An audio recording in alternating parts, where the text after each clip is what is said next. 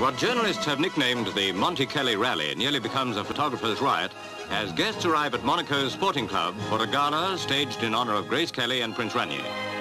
Here's the Aga Khan accompanied by the Begum. Our cameraman is one of the few lucky enough to be inside. Hundreds of others wait for hours in the pouring rain, and when Grace and the Prince do arrive, they get only the briefest glimpse for their pains.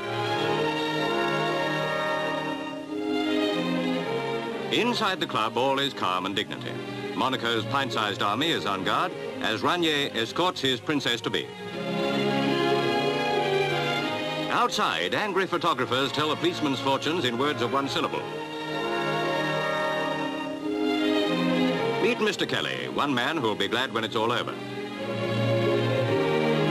The guests are seated and the show starts, ignoring the battle in the street.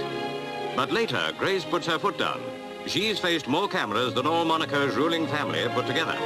So she tells the prince how it ought to be done. Next day, everything runs a lot more smoothly.